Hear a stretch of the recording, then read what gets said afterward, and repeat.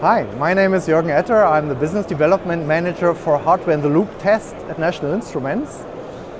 To be able to test electronic control units for driver assistance systems in the lab, you need to be able to emulate the environment so that the electronic control unit thinks it's in the car, but it's actually in the lab. So what we're showing here is a test of an electronic control unit for adaptive cruise control.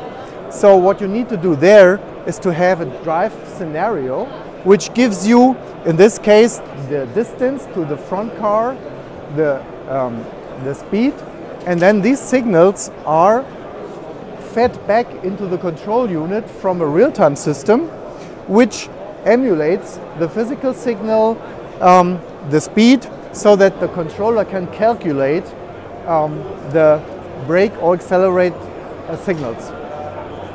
In other systems it's more complicated. You have cameras as well, radar signals, LiDAR signals, ultrasonic.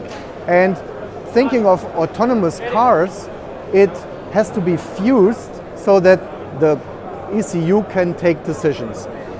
So, if you have similar challenges, talk to us and we help you solve it. Thank you.